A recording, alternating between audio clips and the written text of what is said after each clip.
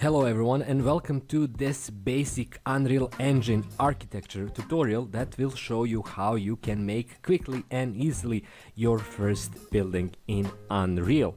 So first of all, I need to tell you that this Unreal tutorial does not include any additional content besides the elements that you'll find in your starter pack. And also I'd like to use for the same purpose a level I used in my previous tutorials on different aspects of Unreal, which you can check out on my channel as well. So as you can see, this is a pretty small level. It includes several hills, a couple of lakes, and recently the latest addition is a small tiny bit of fire right here.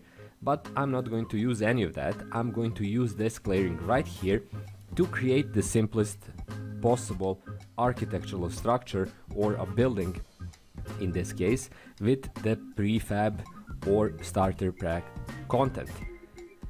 First things first is that I'm in the mode, the select mode, which I'm going to stay in because I simply want to use and manipulate the object I will use from my starter pack.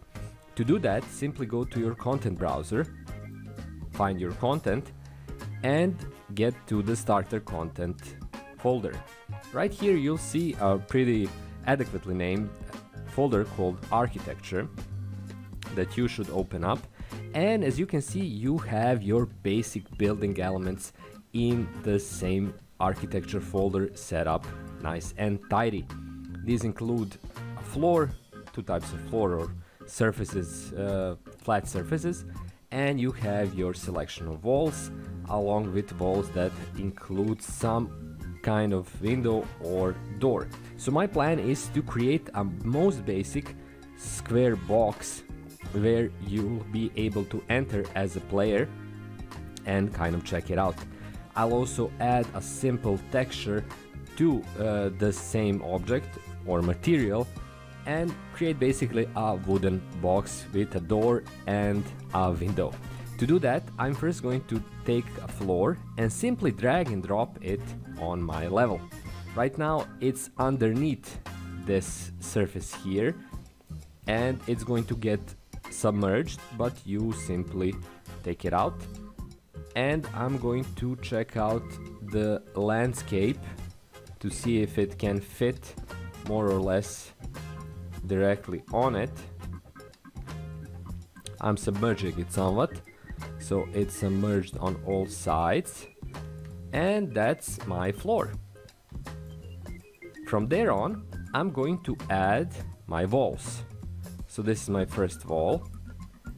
I'm going to try to avoid, as you can see, this kind of stutter effect that you can see here shows that there is an overlap of these objects, and I'm going to pull it slightly up so I can make sure there is not any of that happening, which kind of draws your processes into a problematic, let's say, spot, and you should avoid these overlaps as much as possible. So this is my first wall. As you can see, the first wall is set and it's connected to the floor, and I'm now going to add my second wall by simply copying the same wall through Ctrl C and placing it here. I didn't do that correctly, so let's try that again. And yes, I forgot to paste it, so it's the most basic copy-paste function. And my second wall is in place. I'm also going to check out if it's aligned with the floor. It is.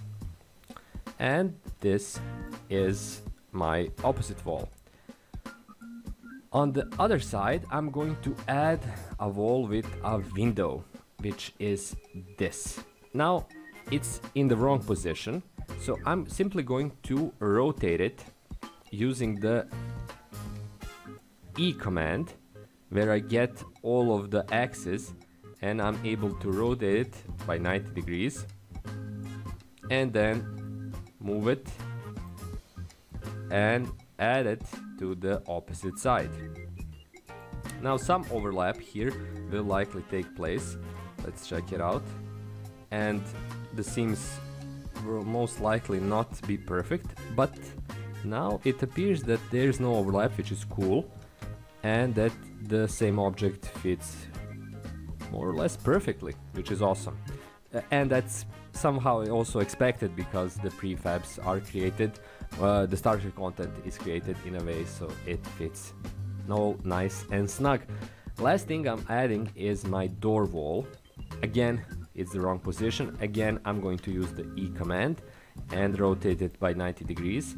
Let's see how it fits.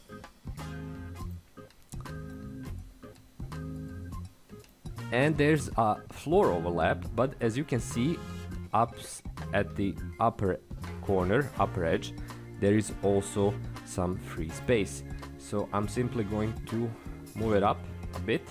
There is no stutter effect, or shutter effect more precisely, and the walls again fit perfectly. And this is my basic structure. All that I'm missing is the sixth side, which I'm going to use it simply the floor element. Again, copy and paste it and move it up. Again, there's the stutter effect. Again, I'm going to avoid it by moving this on the top of the same structure.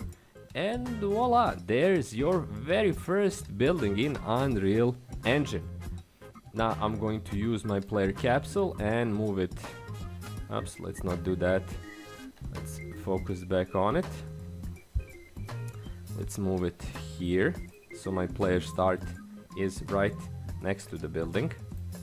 I'm going to place it down and then move it. Let's move it here. A bit to here and put it. I need to put it down. Maybe just a bit more.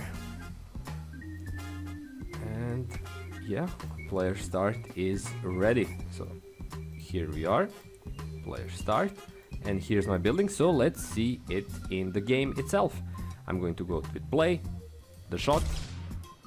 Now my player is active, and here it is. The building is here. As you can see, the shadows are also dynamic.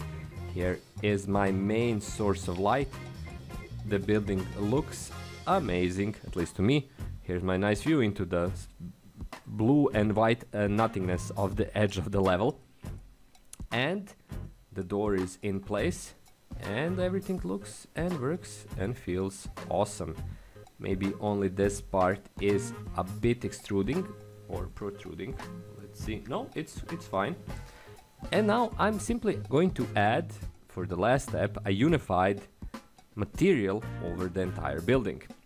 To do that, I'm going to select each of these elements. There is 6 of them, and here, this is the details of the same element. As you can see, it's called wall door 400 times 300.